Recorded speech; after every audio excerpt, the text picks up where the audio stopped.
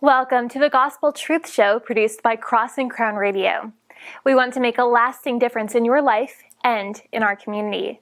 Our mission is to produce biblical, entertaining, and Christ-centered programs for God's people and folks all around the world. Post a comment or question and sit back and enjoy the show. gospeltruthshow.podbeam.com. See, Christianity, it's not something you know is not true. They say, well, believe in religion, Dawkins says, is a belief that you know is not true. Faith is just something you believe, just because it feels good, something like that. No, Christianity is absolutely true. It's certainly true. There is no doubt about it. It's true spiritually, it's true emotionally, and it's true intellectually. We worship God with all of our heart, soul, and mind. We don't toss our brains out when we walk into the church building. The church must be built upon what is true spiritually, and it touches our emotions, and it has to be true rationally because God is a God of truth. The Bible is a word of truth. The Holy Spirit is a spirit of truth. Jesus said that he was and is the truth. So that's what the word is. Jesus is also the great Logos, which is where we get the word logic from. Logos has even a deeper and further and wider meaning than just logic, but it does encase the word logic within it. So we have a logical, rational faith that is deeply spiritual and touches our emotions. If Jesus doesn't touch your emotions, we got to check to see if you still have a pulse, because there's nobody like Jesus. Nobody ever spoke like Jesus. Nobody ever lived like Jesus. Nobody ever loved like Jesus. Nobody ever did the miracles that Jesus did. Nobody ever had the proof that Jesus had. The tons and tons of proof that just mounted and mounted and mounted. The colossal proof that Jesus had that he is the truth, the way, and the life. Massive. We'll get in that in just a little bit. Jesus had all these things, and nobody else died on the cross for all of our sins. An eternal, effectual atonement for those who believe. And nobody else died and rose again on the third day. Only Jesus. Muhammad's still in the grave. Buddha's still in the grave. Joseph Smith's still in the grave. And all those folks without Jesus, guess what? They are under the judgment and wrath of God even now. And that's sad. Look at the judgment for false prophets. Wow. You do not want to be a false prophet. So Christianity is true. We understand that it's certain and it's unshakable, that we have faith in the Father, Son, the Holy Spirit, the one true and living God. God must exist. It is certain. It is absolutely, positively assured. We know this. The Bible says this. And so the atheist who says, oh, no, I don't believe in Christianity. Oh, yes, they do believe in God. Romans 1 says that all men believe in God, but they suppress the truth and unrighteousness. So why don't they want to come to God? Because of their unrighteous lifestyle. They want to keep living in sin. So we have to call them to repent and come to Christ, to believe in Jesus. And of course, when you have your loved ones, you have to get honest with them and explain how they've broken God's law, how you broke God's law, and you need a Savior. You need a Savior every single day, and they need a Savior. They need to come to the Savior in Jesus Christ. So the atheist stands on Christianity as it rails against Christianity. Why? Because it stands on the Christian worldview to live in any type of morality. It stands on the Christian worldview to speak things logically with reason and rationality, because only Christianity can supply the immutable universals that are needed for logic and reason. I'll get in that in a little bit. So we understand that God is necessary for morality, for logic, and induction. And so God must exist. The contrary is impossible. It's certain that the God of the Bible exists, period. Not just because I say it, because the Word of God reveals it, and the Word of God is true. Without the Word of God, we could know nothing. Since we do know some things, the Word of God must be true, because knowledge presupposes the God of the Bible. Truth presupposes the God of the Bible and requires the God of the Bible to exist. It's like Van Til said when he talked about the atheist. He said the atheist has to sit on the lap, in the sense of a little child sitting on the lap of her father. She must sit on his lap to reach up and slap her father. So the atheist must sit on the lap of God to try to slap him in the face. They can't reach him. They can't truly slap him, but they try with God's logic, God's reason, God's induction, God's morality. They try to do that, but they can't do it because God alone is God. Benjamin Franklin, one of the founders of the country, not a Christian in the Orthodox sense. So, who knows what happened with this guy. From his profession, the guy was probably lost. But Benjamin Franklin, one time, held a Bible in his hand and stood before a flock of atheists. a bunch of atheists and libertines in France. And he read them a passage without telling them from the Minor Prophets. And these non-believers, thinking that they were really into poetry and prose, these non-believers, not knowing he was reading from the Bible, said it was the best poetry that they ever heard. They were dazzled and delighted in God's profound word, the Bible. The book that brought George Washington to his knees in the snow of Valley Forge was the Bible.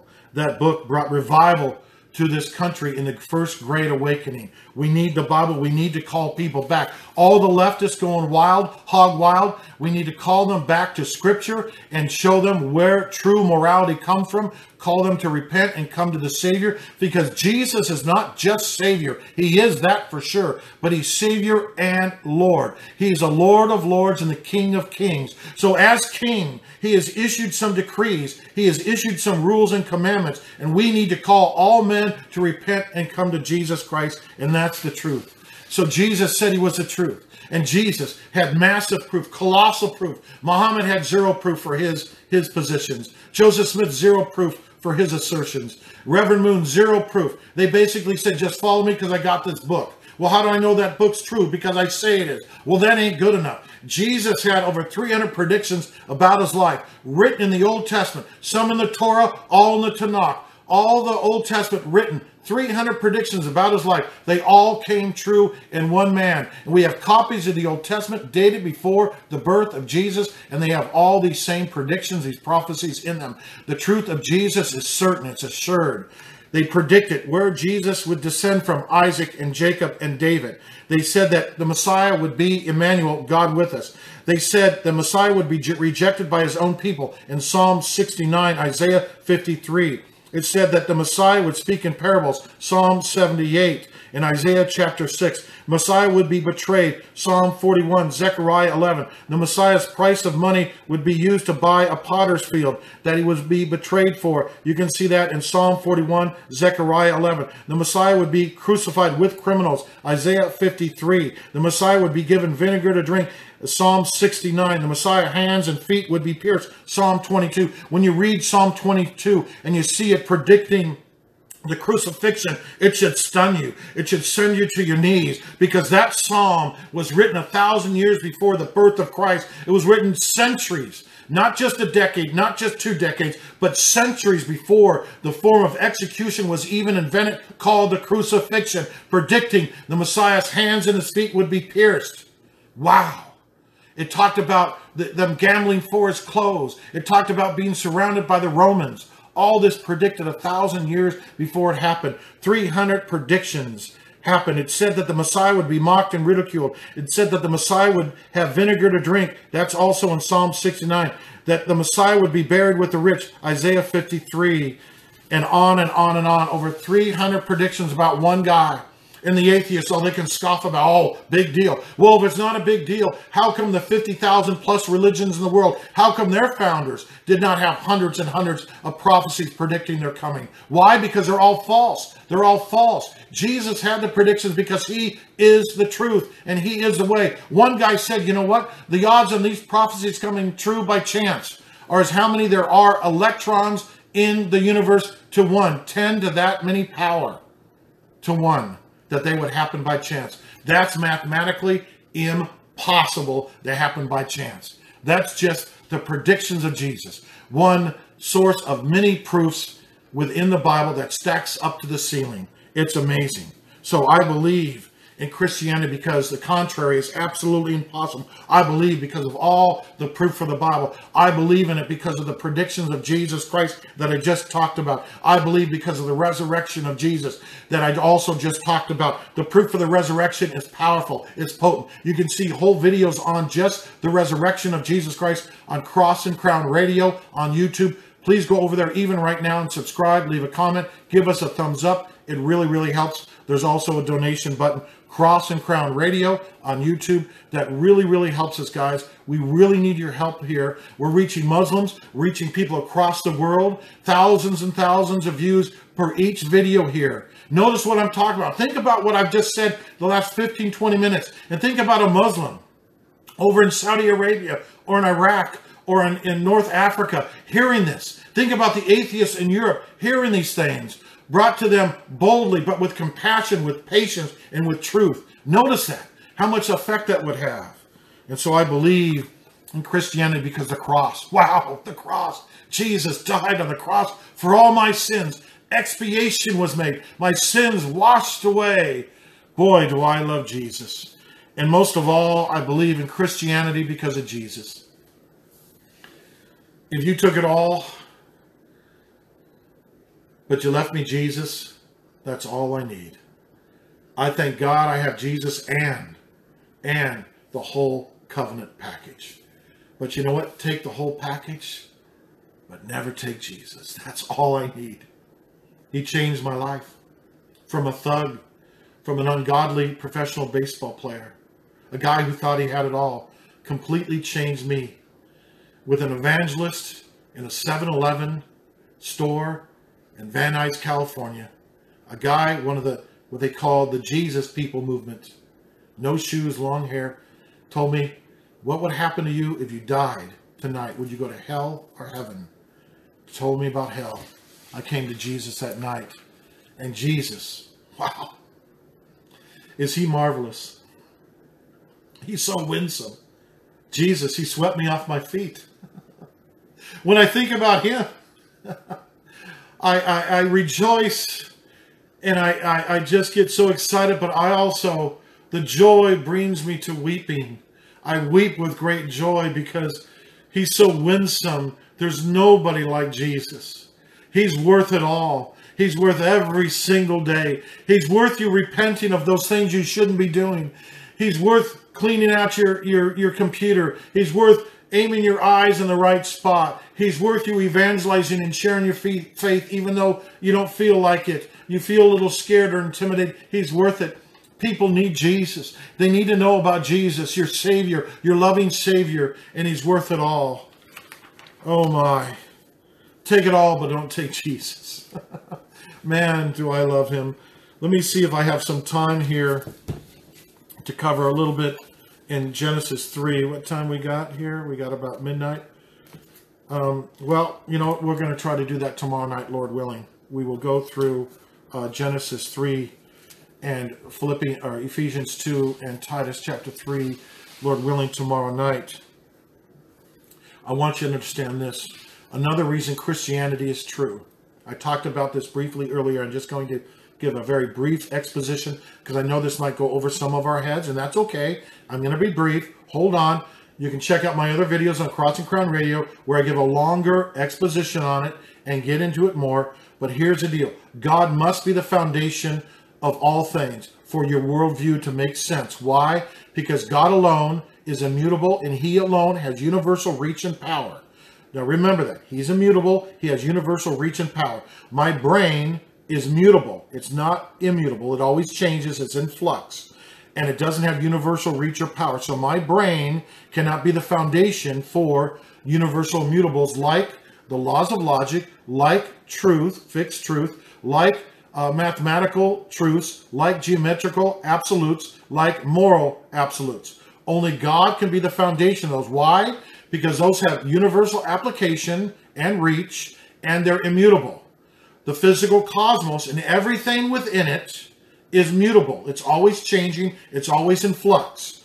It does not have universal reach or scope or power, so it cannot be the foundation for these universal mutables that, notice this, they're utilized in everything we say, in everything we think, in everything we do. They're inescapable. So everything in the universe is proof and evidence that God exists. It screams, God exists, God exists, God exists. There's no way to escape it. And so that's just one other proof for the existence of God. Bahnsen said it this way. He said, a person who argues that air doesn't exist will all the while breathe air while he is arguing that air doesn't exist.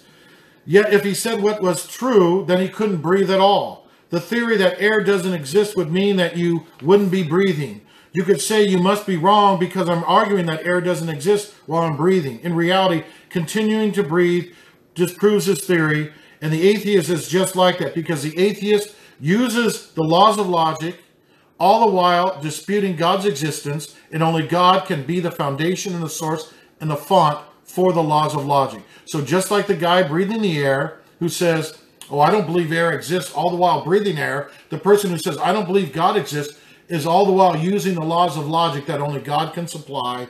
And so the existence of God is certain. There's no way around it. In fact, anytime you try to make a way around it, you're using God's laws of logic and his other universal mutables to try to make your case that God doesn't exist. So even atheism presupposes theism. Atheism requires God to exist to even mount its case. And of course, in principle, atheism is impossible. And the main reason we know atheism is false is because the Bible tells us so. Because Jesus told us so. We appreciate you guys joining us tonight. We still have about 15 more minutes left of the program. But we do need your help. I'm telling you guys and gals out there, if you can help us by giving any amount you can. We're not going to make this long. This will be very, very brief. Give if you can. There's a donation button on our YouTube channel, Cross and Crown Radio. Feel free to give if God puts it on your heart. But I'm just asking you, as a friend, as a fellow believer, as someone trying to get this message out there, we really, really need your help. If you can give, I'd really appreciate that. You could also see the link on the description of this particular broadcast on Facebook, or you can go to alccgranbury.com and go to the donation button there. But give if you can, and we'd really appreciate that. This week I talked to a guy from India, and I'm smart enough to know, that just because he's from India and he looks like he's from India doesn't mean that he's necessarily Hindu, even though Hindus make up the great majority of India. I'm not going to assume that he is Hindu in case he's Muslim or perhaps he's even a Christian, right? So I'm out there witnessing and I'm talking to him. He's basically just about 4 blocks from my house over here near the Granbury Square. And so we're both just kind of kicking back, and I got tracts and I'm handing them out. So I hand him a tract and I ask him, what's he think about God? And he goes, well, I believe in God. And I go, oh, where are you from? And he goes, well, I'm originally from India, but now I live in Dallas with my family. And now his family comes and joins him while I'm talking to him. His wife, and I think there was 2 kids. And they're there and they're listening to this conversation. So he says, I'm a Christian. And so I'm thinking, okay, I wonder what kind of Christian. So I'm going, oh, have you ever heard of the gospel?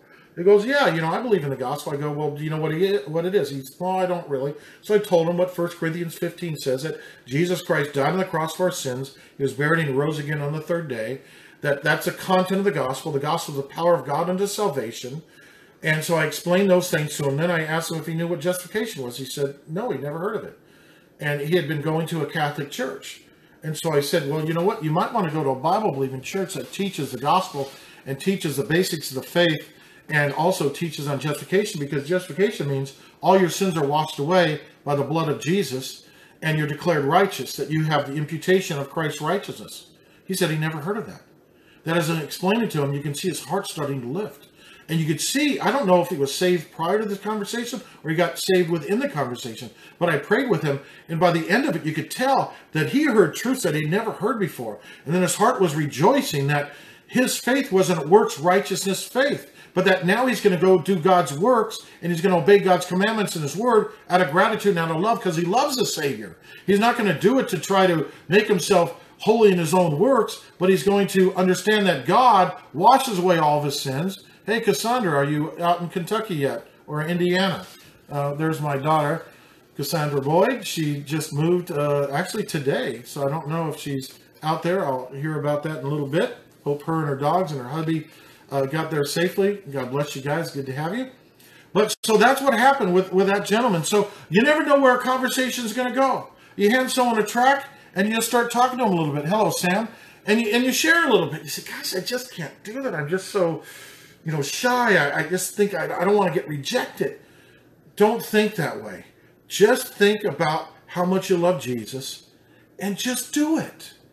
Don't overthink it. Once you start thinking, your mind's like an idol factory. You start thinking these things and you're going to give yourself excuses or reasons not to do it. Just do it.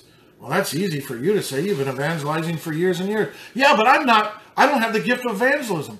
I prayed for the gift. I pray for God to always be with me when I go out evangelizing, and he's always there with me, and he promises me the power of the Holy Spirit, especially as I preach his word. I know that, But you know what? I don't have the gift of evangelism, but I go forth with evangelism because Jesus said go.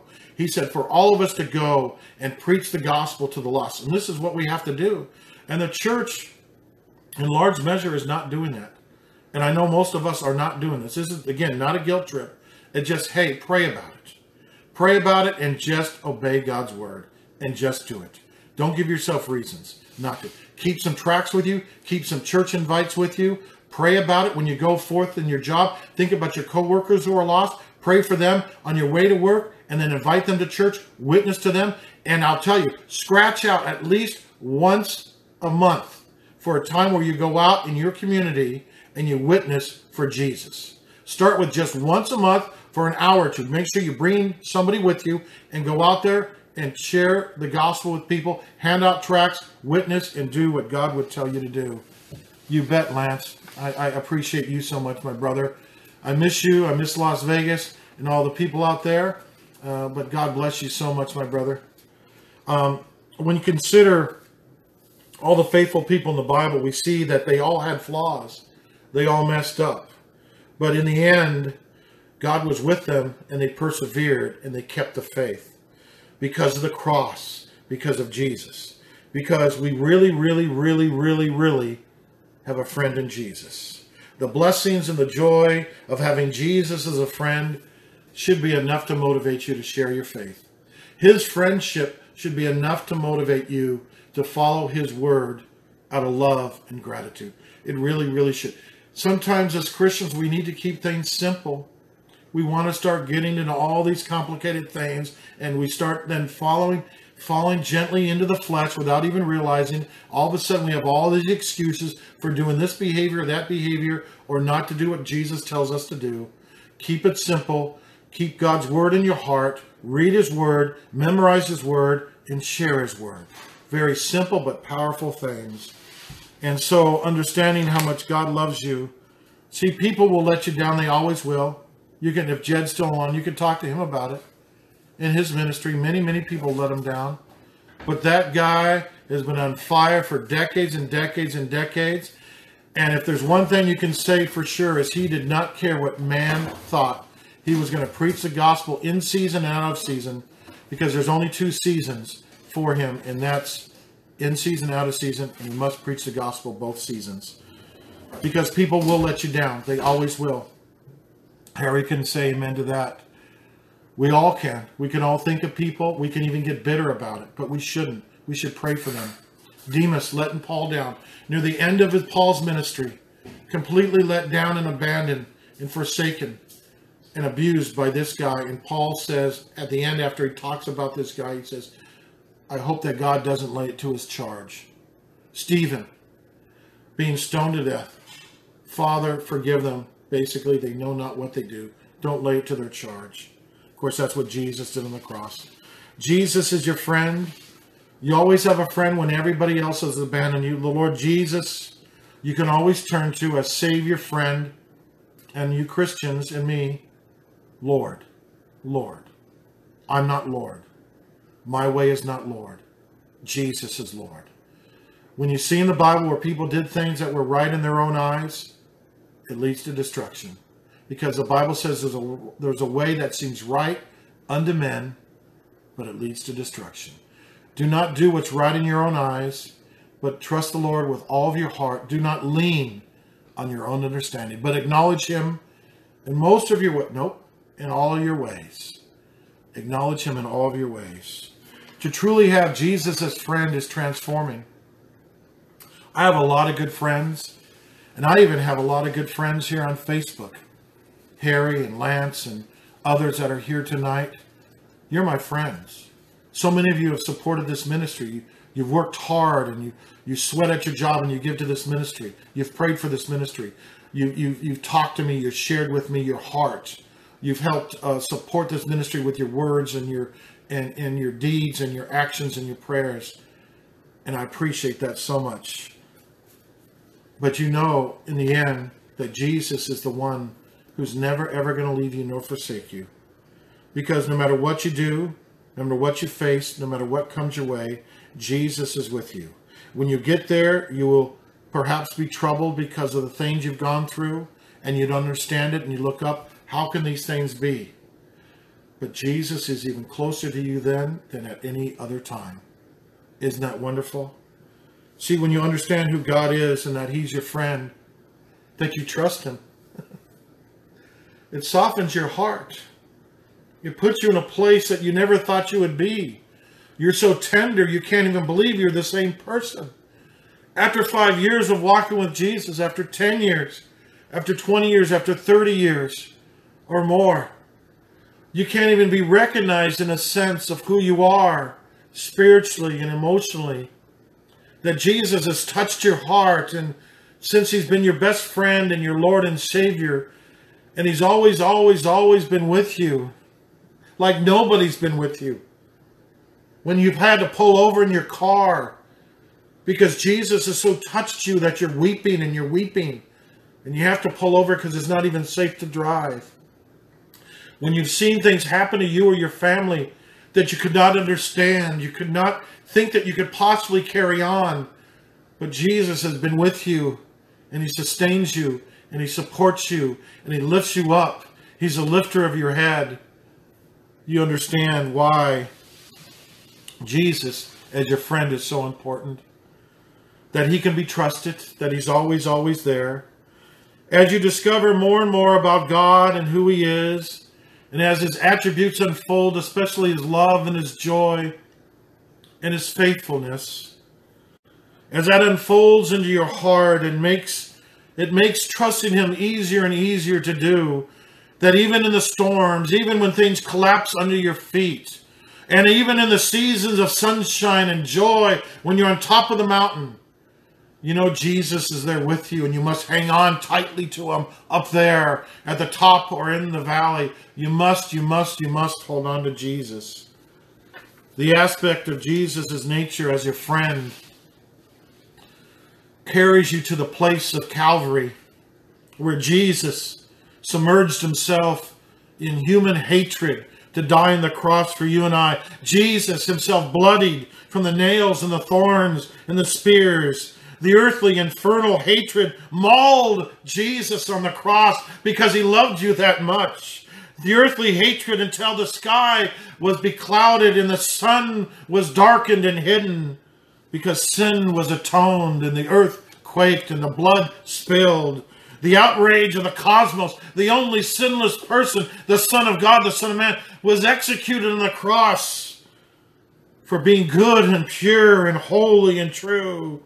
And salvation has come into our souls because of the cross. The might of Rome hammered Jesus to the cross and pierced His hands and His feet, as was prophesied in Psalm 22 and Isaiah 53. And Jesus loved you so much. Jesus was covered with blood, mud, and sin, holiness and flesh, absorbing the full-flung judgment of the world of sin, death, and the grave, hurled upon Jesus, because He cared for you that much. At the cross, the fuming hatred of the world crucified Jesus. The pain, the wrath, the rejection, the hatred, and then buried for 3 days. Silence for 3 days. Now, Jesus, on that third day, the stone is rolled away. Jesus is quickened back to life. Jesus crucified in Jerusalem and risen in glory. Jesus is alive. Jesus is alive. Thank God Almighty, your Savior is alive. That's why He can be your best friend. Muhammad is dead. Jim Jones is dead. David Koresh is dead. And they all stayed dead. Jesus is alive. And that's why Martin Luther, his last words, he did not have a perfect ministry. Nobody does. But he was faithful to the Lord, faithful to the cross. And his last words were a mixture of German and Latin.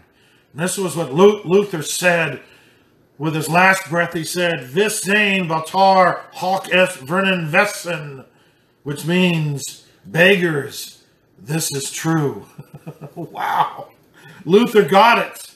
Luther's allegiance to the cross and that Jesus is his best friend. He clung to Jesus in his last breath, because his last breath on earth was his first breath in heaven, with his eyes open to see the fields of heaven. And there his Savior was still, the scars on his hands and his feet. His Savior he ran to, he sprinted to, and he ran and he fell at his feet. And then after an eon of worshiping his majesty, he got up and hugged him for a time that seemed to last an eternity, because Luther was with his Savior, his friend. And one day we're all going to have the same experience. And if you don't know Jesus, this is your opportunity.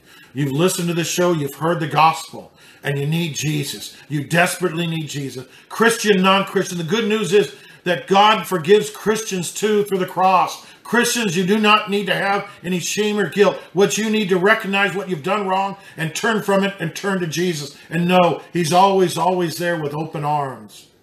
And he forgives you and utterly forgives you. If you don't know Jesus, you come. You come tonight. If you're driving in your car hearing this video, you pull over right now. You pull over in a safe place. If you're at home, get alone. Whatever it takes, get alone. And you call out to God. And you call out like that guy did, that sinner, that publican did in Luke 18, where he said he couldn't even look to heaven, but he beat his breast. Hello, Maria. He beat his breast and said to God, God, be merciful to me, a sinner.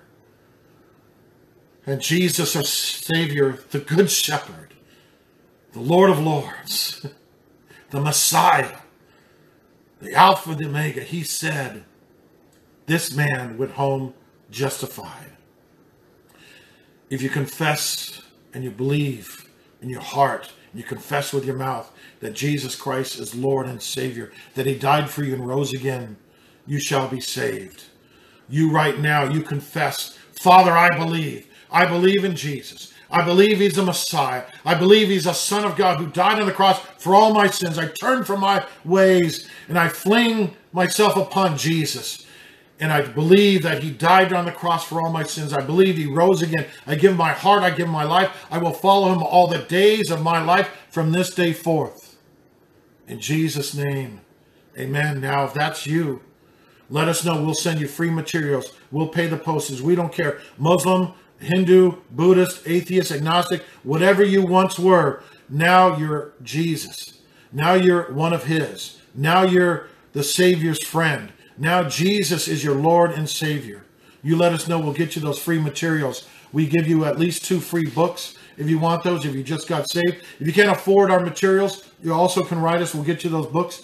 If you can afford to help us in this ministry, get this word out around the world to thousands and thousands of people who need to hear why Christianity is true, why it's impossible for it not to be true, why it is certainly true, with all the evidence, with all the proof that we can mount. If you want to support this ministry and then calling people to faith, calling our culture and our society to turn from their wickedness and their silliness and their looniness and come to Jesus. If you want to support us, go ahead and text 84321 in your phone. That's 84321. In your smartphone, give as God would put on your heart. Go to Life Church and give as you would have.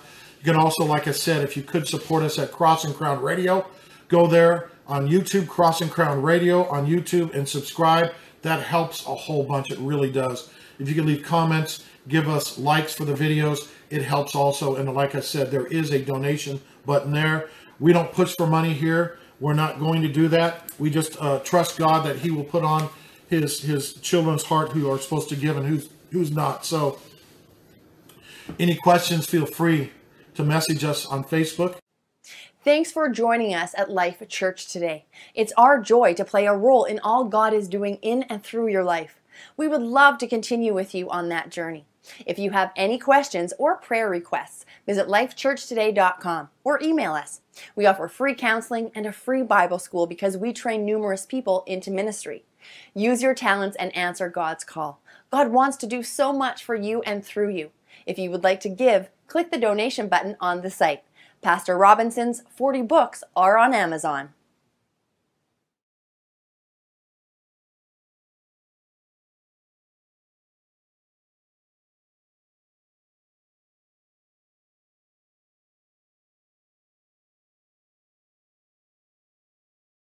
Welcome to the Gospel Truth Show produced by Cross and Crown Radio. We want to make a lasting difference in your life and in our community. Our mission is to produce biblical, entertaining, and Christ-centered programs for God's people and folks all around the world. Post a comment or question and sit back and enjoy the show. gospeltruthshow.podbeam.com. As we say, bless you.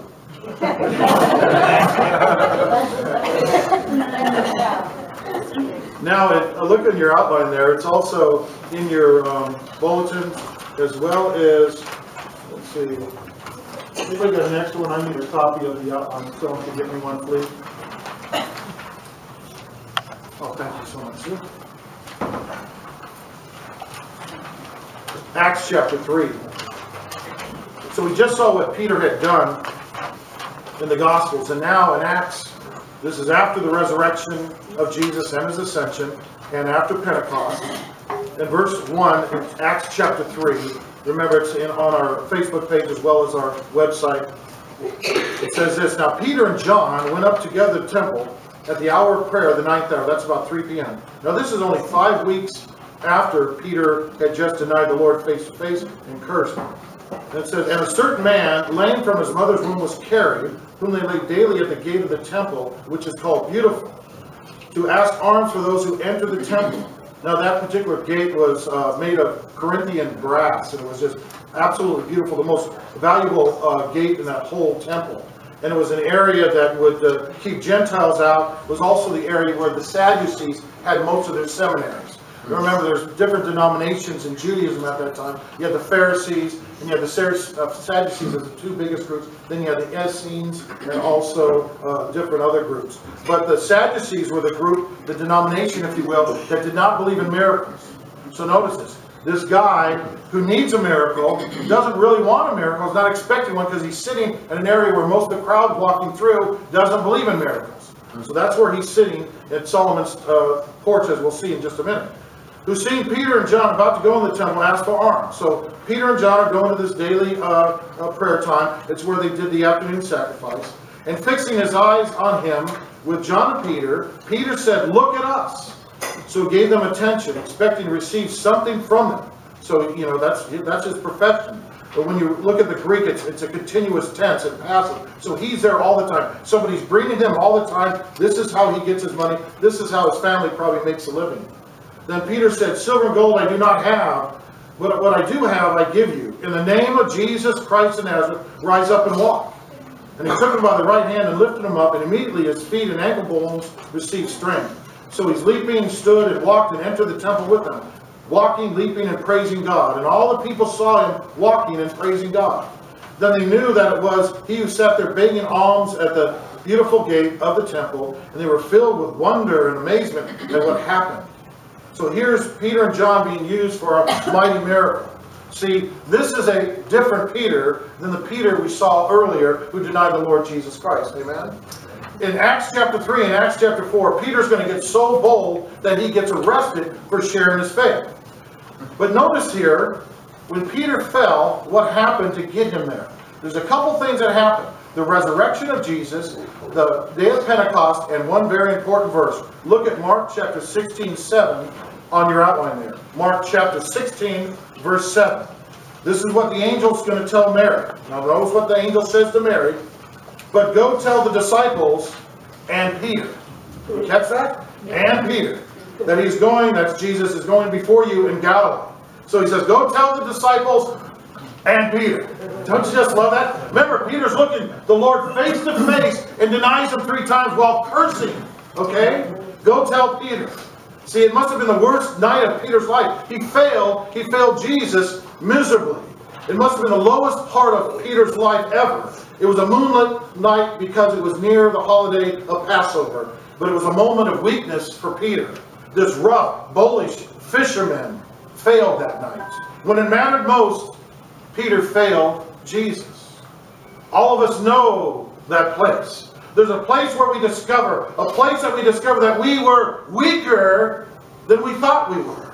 We were weaker than we thought throughout our whole life that we were not ready for that moment. I don't mean to pry in all your lives, but I know me. At some point, you discovered that you were weaker than you thought. You were following Jesus, and some length of time maybe, and there was a situation that you discovered a weakness. Maybe you got really mean. Maybe you got nasty. Maybe you flipped somebody off on the freeway. I don't know what it was. Maybe it was much worse than that. Amen? I wasn't in the car with you. I remember getting busted one time, though. Before I was saved, I'm riding my bike down the street, and some guy honks at me. I'm thinking, what is this guy honking at? And so I flipped him off, right? Then as he drives by, I noticed it was my uncle's car. He was honking to say hi. My mom was waiting at the kitchen table for me.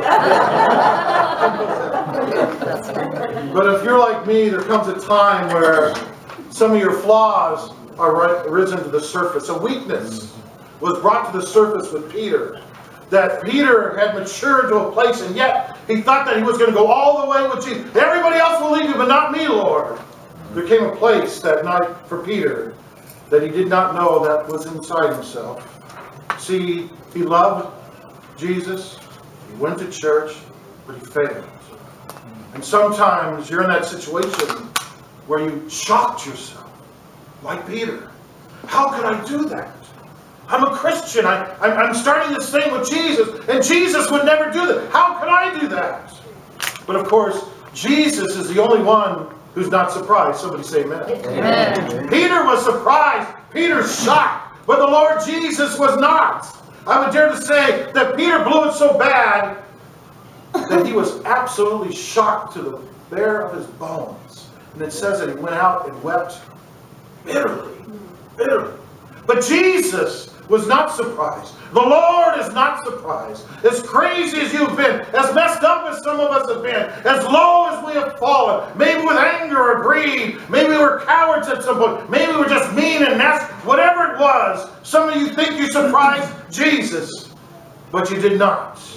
Jesus told Peter he would deny him 3 times. And Peter said, no, I won't. Yeah, the rest of these guys, the rest of these fellows may, but not me. No, I'm not going to do it. The rest of these guys, I ain't one of these kind of weak punks, these wimps. Jesus, you're everything to me. I'm all in for you. And Jesus said, Peter, let me tell you something. Before the rooster crows 3 times, you're going to deny me. Peter didn't know how weak he was. Peter was surprised and shocked.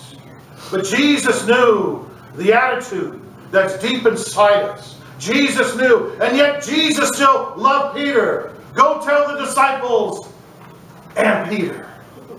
But you and I, because we want to prove that we're better than the rest of them, I'm better than you, I'm more sanctified than you, I'm more holy than you, I'm more religious than you. There's something about us. We try to put others in a different class than ourselves. And then we end up surprising ourselves. I would never do this or that. You don't know what you might do. Something that you haven't had a chance to do, you cannot make a call on. It's a dangerous thing to play like that. Boy, I can't believe he did that. Can you imagine a Christian doing that? The text says Peter denied Jesus face to face 3 times with cursing and cussing. He denied Jesus. Not you or me. Not his mother or father. He denied Jesus. And Jesus is Jesus.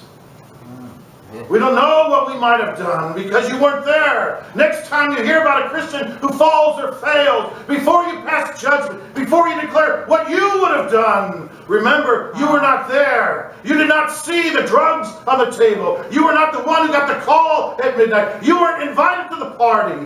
You don't know how you would have moved when the music started to play. You were not there when the DJ started. You weren't there. But that doesn't mean you and I aren't capable. Peter didn't know what was inside him. And the moment came, and Peter failed. The man who was at the Mount of Transfiguration, imagine that. The man who walked with Jesus for 3 years, failed. The man who was called Stone, failed. He crumbled under pressure. He was called by Jesus the Rock, but he failed. He loved the Lord Jesus, but he failed. The same said to Jesus. Jesus said to him, you shall be called the Rock. He failed. He was loving Jesus, but he failed. He believed the word, but he failed. He was faithful all the way up to there, but he failed. He failed publicly. And the preacher on the news is not the first person who failed. Peter did, 33 AD.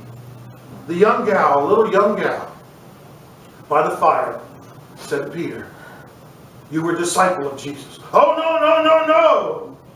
She came back. Oh, yeah, you're one of them. Oh, no, I'm not. I don't know. Don't bother me.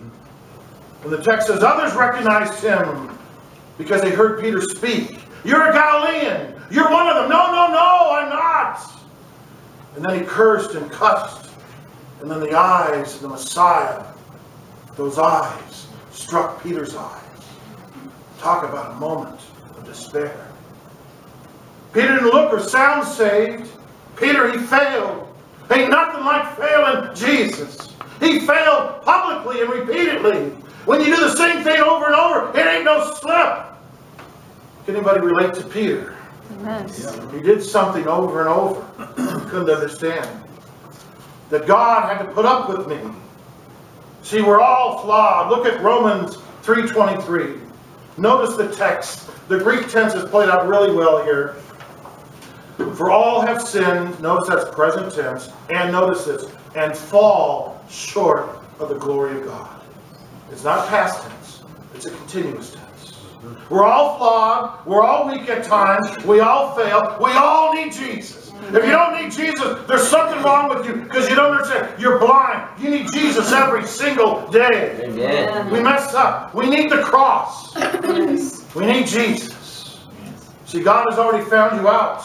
News alert. You're not perfect.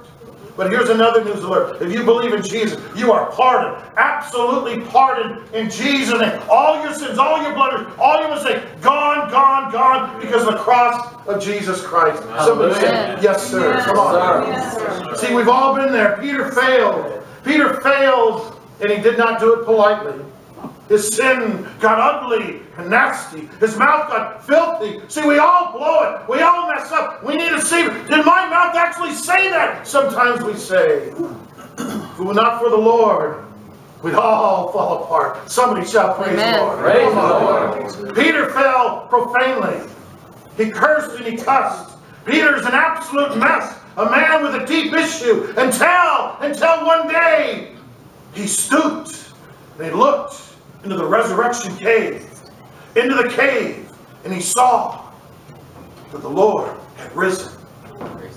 Peter was no longer artificially holy because he knew the Lord was risen. He was risen indeed. Glory, hallelujah, the Lord is risen. Amen. Look at John near the bottom of your outline, John chapter 20, starting with verse 2. John chapter 20. Well, I'll read some of the highlights there. John 20, verse 2. Then she ran and came to Peter, that's Mary, and said to them, they've taken away the Lord out of the tomb. And Peter therefore went out, and the other disciple, and they were going to the tomb. So they both ran together. And the other disciple outran Peter and came to the tomb first. And he, stooping down and looking in, then Peter came, followed him, and went into the tomb, and he saw and believed. Wow, don't you love that? He had to run. He had to run to Jesus. He had to run to a Savior.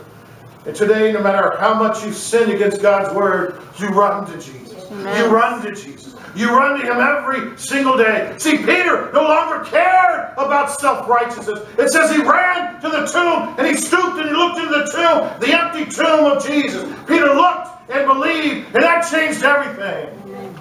Tell the person next to you, I believe. Go ahead. I believe. See, we can learn three main things here. Number one, we need to run to Jesus. Amen. All the time. If you think you have it all together, guess what? You don't. Jesus is the only one that had it all together. So we need Jesus all the time. The more mature you get, the more you start moving and becoming more and more like Jesus, the more you realize how much you really, really need Him. So we all need Jesus, number one. Number two, stoop. So move in humility. Always esteem others better than yourselves, because that's what the Lord wants you to do. Jesus moved in humility. Peter had to stoop. That's a sign of humility. And understand the resurrection, that we serve a risen, reigning Savior. Muhammad's in his grave. Buddha's in his grave. Moses is in his grave. We serve a risen, reigning Savior. Glory, hallelujah. Jesus is alive. Someone shout hallelujah. And the risen Jesus said to Mary, go tell the 12 and Peter. Call Peter by name. Don't just say disciples, because if you say just disciples, Peter would think that he's not included. He disqualified himself. You say disciples and Peter. Amen. That's our Lord Jesus. Yes. That's our Lord. And 5 weeks later, not a year later, 5 weeks later, he was then preaching on Pentecost. After making one of the biggest sins you possibly could, he was then going and preaching to the lost. In Acts 3:22, it says that Moses truly said to the fathers, it's there on your outline, Acts 3:22, the Lord your God will raise up for you a prophet like me. Moses is speaking. From your brethren. Him you shall hear in all things, whatever he says to you. Notice that. So Jesus, the Messiah, is going to be like Moses. You know, one of the main reasons, it's not the only reason, that we have the Old Testament is it points to Jesus. Every character, all the temple furniture, all the holidays, all those things were pointing to the coming of Jesus, including Moses. Moses, as an imperfect man, a lot of his life was parallel to Jesus because it's getting the Jewish people and all of us ready for the coming Messiah. The parallels between Moses and Jesus are this. Notice this. Moses, an evil king, Pharaoh tried to kill him. King Herod tried to kill the baby Jesus. Moses was hidden from the evil king, so was Jesus. Moses went into Egypt to preserve his life, so did Jesus. Pharaoh's daughter adopted Moses. Joseph adopted Jesus. Moses became a prince of Egypt. Jesus is the Prince of Peace. Moses came to save the Hebrew kinsmen. Jesus said he first came to save his kinsmen, the Jewish people. Moses saved women at the well. Jesus saved a woman at the well. Moses became a shepherd. Jesus is the good shepherd. Moses' mission was to redeem Israel from slavery of Egypt. Jesus' mission is to redeem mankind from the slavery of sin. Amen. Moses was loved and supported in his ministry by his sister named Miriam, which is a name for Mary. Jesus was loved and supported in his ministry by his mother Mary, which is also the word Miriam in Hebrew. He was often rejected by his own people. Jesus was rejected by his. Moses gave God's law. Jesus gave God's new law. Moses spent 40 days fasting. Jesus spent 40 days fasting. And it goes on and on. When you read the characters in the Old Testament, you say, oh, this is boring. Look where Jesus is standing out there. Because all those pages, Jesus said, speaks of him. Now, the old Peter was an emotional wreck. He's fallen miserably. But Jesus called him by name. And you know, there's something about hearing your name from Jesus. Something about him calling you by name. Oh, John, my son, come here. Jesus saying, oh, Betty, my dear one, come unto me. Or my daughter, my beloved daughter, Linda, come over here. I'll love you unconditionally. Oh, my flawed son, Tommy, come here, and I'll give you rest. Sometimes I just need to hear my name called by Jesus. Mike. Sometimes I need the Lord to say, Mike, come here. I saw you sin, but I kept you. I love you, and I forgive you. And Peter needed his name called by Jesus. And every now and then, the Lord Jesus calls you by name. When you mess up, Jesus comes gently and whispers in your heart, Kat, my daughter, my darling, Sammy, my boy, Jim, I'll keep you. Joy, I'm the one who holds you up. Julie, my little Daisy, my beloved, you're always, always in my heart. Every now and then, indeed, I need Jesus to call my name. And Jesus says, I don't love you only when you do good, but I love you even when you fail. Tell the person next to you, that's true. That's really true. I won't put you out, Jesus says, when you mess up. Jesus is that kind of God. When Peter heard his name, that was mercy. When you hear your name, that's mercy. When you're allowed to live in joy and love and peace in your daily life, that's mercy. That's mercy. When you know you have a place in heaven because of the cross alone, that's mercy. When you have brothers and sisters that love you unconditionally, that's mercy. When you mess up and you look in the mirror and you say, you know what, I'm still accepted by Jesus, that's mercy. Somebody shout hallelujah. That's mercy. Yes, God had the audacity to use flawed scraps, mistake-prone believers like you and I. Indeed, I'm here by mercy. I don't deserve to be here. None of us deserve to be here, but it's by God's mercy, His grace. Now, the day of Pentecost, God didn't use a perfect person. He used Peter as a keynote speaker. Just 5 short weeks after his fall. And God has the audacity to take you out of that middle-class house, or the jailhouse, or the unrighteous house, or your beautiful mansion. And Jesus touches you right where you are. And He saves you and forgives you and redeems you. Even when you fail, He will always use you to love others. Because you know what? Someone who fails understands that other people need that mercy too. Somebody say amen. Amen. We all mess up. We need each other. We need each other in the sense of love. That we look at each other with the love of Jesus. Not man-made love. Not love if you do good to me, but I love you in the name of Jesus. That's what people need. That's what out there need. That culture needs real love. Someone say that. The fake stuff in Hollywood won't do. They need the love that flows from that cross. The love that gave it all for you and I. The love that comes from the heart of Jesus. We need Jesus every single moment of every single day. And notice, help me close here. Peter preached to the same people who knew he failed. That's mercy. That's grace. And for you, the pit of your sorrow is a launching pad for your victory. Someone shout, praise the Lord. Amen. The place of your beatdown is now the place of your triumph. People may see you come up and down, but God is able. God is able. Thank God Almighty. God is able to do anything in life that He wants to do. Now receive that in Jesus' name and shout glory. Shout glory. That's the Lord Jesus. We want to follow the Master, the King. We're serving Jesus, the soon-coming King. Somebody say, yes, sir. Yes, sir. Jesus is so wonderful, so marvelous. He loves us so deeply and unconditionally. Jesus says, beloved, I love you. When I look at the worship today and the music's going, I know you love them. Amen. I know you love them. If an archangel came in here, he'd say, them people, they love Jesus. They love him. You love him. And you have every reason to love him. To love Jesus. You love him because of what he did for you on the cross. You love him because he touched your heart. You love him because he forgave you and accepted you. You love him because he's always, always with you. And that's our Lord Jesus Christ. Make this day and every day the Lord's day. Yes. That Jesus is with you.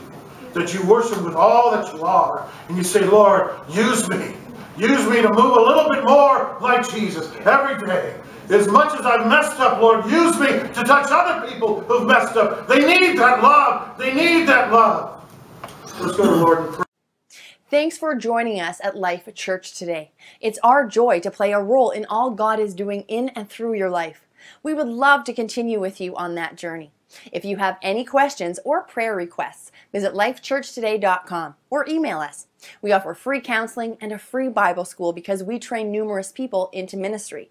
Use your talents and answer God's call. God wants to do so much for you and through you. If you would like to give, click the donation button on the site. Pastor Robinson's 40 books are on Amazon.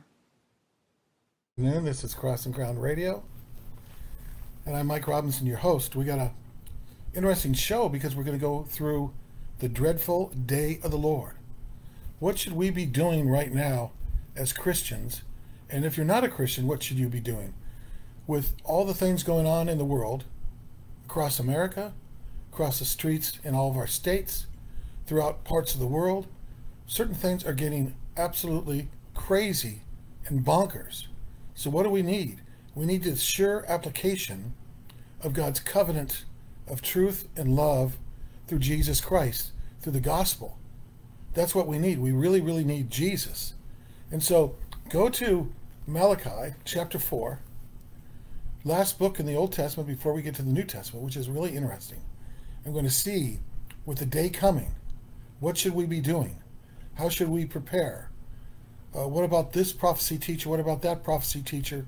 What about my family? What about myself? How do I protect myself? What about all this COVID stuff? What about all the conspiracy theories? What about all the mayhem? Why do the leftists hate us so much? Is there any way to turn that around? And so we're going to get into that right now. And so Malachi chapter 4, verse 1 says this, "For behold, the day is coming, burning like an oven, and all the proud, yes, all those who do wicked, will stubble." So you don't have to worry. That's God's promise. You turn on the TV and you watch those people attack the Christian worldview. You see them assault everything that's lovely and beautiful and pure, and you want to go back at them with rage. No, go back to them with prayer, with truth. And sometimes the truth has to be given with some severity, some increased passion, and some zeal. But a lot of times, if not most of the time, peaceful, graceful, merciful, and extend what true peace is, which is shalom. Shalom is peace, which means wholeness, wellness, absence of war. These things we want in our lives, redemption, salvation. Those are all aspects of shalom. So we say shalom to you today, shalom to me, shalom to the world in Jesus' name. This is what we see more and more that we need in our households. My household, the churches, the states, and throughout the world. And all the proud, yes, all, notice that, all who do wickedly will stumble. And the day which is coming shall burn them up. So says the Lord of hosts, that you will leave neither root nor branch. It's all gone. All the wickedness, all the evil, all the darkness, all the sin, all the transgressions, all the murder, all the mayhem. You don't have to worry about it. God is God, and He is good, and He's going to take care of business. And part of that is us. Us not becoming violent. Yes, there's a place for guns, definitely in the Christian worldview. There's a place for self-protection, definitely. But also, there's a huge place for love. And part of love is speaking the truth. And we need to do that, even if they don't want to hear it. But we must be those who constantly move in love and mercy and patience and peace and truly, truly love others. Father, help us today love others. Lord, we really, really need to love others in Jesus' name. Lord, we want to be more and more like our Savior, like Jesus, Yeshua HaMashiach, Jesus, our Savior and Lord. But to you who fear my name, the Son of righteousness shall rise with healing in his wings. Oh boy, do I need that in Jesus' name. Boy, do we need all that in Jesus' name. Lord, if that's your will, make it happen even right now. Why? Before the coming of the great and dreadful day of the Lord. Wow. That's what it says. That's what it says in the Bible. And then when you go to the book of Acts and you see the disciples concerned about such type of passages, and you go to Acts chapter 1 and you see what's happening there in verse 3. Acts chapter 1, verse 3. We need to be a spirit-filled people. Word and spirit, covenant and grace. Father, Son, Holy Spirit, one true living God as the only true God in our lives. No idols. And so he says this in the book of Acts. Luke writes, by the power of the Holy Spirit, to whom he also presented himself alive after his suffering many infallible proofs. See, Christianity is not maybe true. It's not just possibly true. It's not probably true. It has to be true. Christianity is certain. Without the Christian worldview, one cannot account for anything, including predication, including reason, including logic, including moral law, including ongoing personhood. And we could just have more and more, including mathematics, geometry, all these things that touch on and have aspects of universal immutables. Only God, who has universal reach and is immutable, can account for these things. because our physical world lacks these attributes. So he presented himself alive after suffering many infallible proofs, being seen by them during 40 days and speaking the things pertaining to the kingdom of God. We're kingdom people. It's about the kingdom. We need to move in the kingdom, love the kingdom, embrace the kingdom. Why? Because Jesus is the king. I'm not the king. Your pastor's not the king. Your elders are not the king. Your denomination's not the king. Most of those things, I'm sure, are really, really good, and they're walking in godly ways, and we delight and rejoice in their work and their ministry. But it's about Jesus. He's wonderful. He builds his church, and he uses his people. He uses his elders and deacons. And that's wonderful news, but still, ultimately, it's all about Jesus. And then verse 9, then when he had spoken these things, while they watched, Jesus was taken up, and a cloud received him out of their sight. And while they looked steadfastly toward heaven, this cloud, of course, is another term for glory. So there's the glory of God right there, right in front of them, the Shekinah glory bursting all around them. Can you imagine seeing that? And while they looked steadfastly toward heaven, as Jesus went up, behold, two men stood by them in white apparel, who also said, Men of Galilee, why do you stand gazing up into heaven? This same Jesus was taken up from you into heaven, and will come back in manner as you saw him go into heaven. So what's going to happen? Jesus is going to come back. It could be in the next minute. It could be in the next 10 years. I know there's some really devout people who have a particular theology and eschatology that you think it's really, really precise, and perhaps you're right. And go ahead and send us some of those. We like viewing them. But we all know for sure that Jesus is coming again. And so while we're waiting for him to come again, we need to preach the gospel. We need to do that, not just talk about it, not just sit in our churches, but preach the gospel to those in the marketplace, those on social media, those around the world. And then we need to pray for people, help them, love them. We need to hold them and care for people. People really, really need Jesus, and we're here to represent him and to be those who move and share his love in their lives. To really, really see Jesus come and love us and love our families and change our families and change our churches.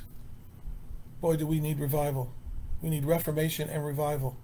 But God can do that. God is obviously up to the task. And so for me personally, I want to follow hard after Jesus every single day that I live. And my prayer is that you will also. And if you don't know Jesus, or you've walked away from him for a while, or say you were raised an atheist, agnostic, a Hindu, a Muslim, whatever, throw that away. Put all that aside. Turn from it. Repent from it. And come to Christ. And simply say to the Lord, Lord, you're my God and you're my Savior. I believe you died on the cross for all my sins. I believe you were buried and God raised you from the dead. I give you my whole heart and my whole life. Amen and amen. Stay tuned for the next part of the show, and we'll try to keep these going. And we're so blessed that you've joined us today.